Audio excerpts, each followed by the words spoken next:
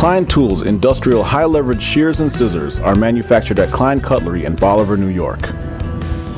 Klein Cutlery scissors and shears are hot forged from high-carbon steel and have ergonomically formed handles that provide added cutting leverage and comfort.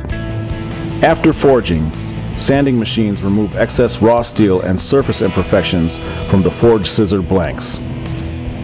The sanded blades are then heat treated to a maximum Rockwell hardness of 58C or higher, which is equal to or above industry standards for blade hardness. After heat treating, the hardened blades are then sent to be completely polished in our vibratory bowls.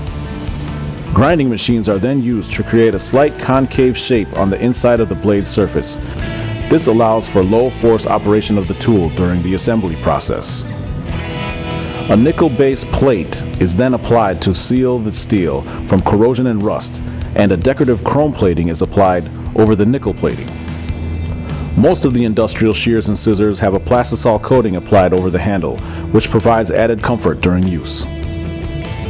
After dipping the handles and curing them in a baking oven, the coated top and bottom blades are assembled using a proprietary tri-lobular screw, which is tightened to a predetermined torque value. These self-locking screws keep the two blades tightly together for consistently smooth cuts. All assembled scissors then go through a final adjustment process where experienced craftsmen set the blades, making sure they run with a consistent blade-to-blade pressure from a fully open position to a fully closed position. The tool is then required to cut through a predetermined number of fabric layers from the throat of the cut stroke all the way to the tool's tip.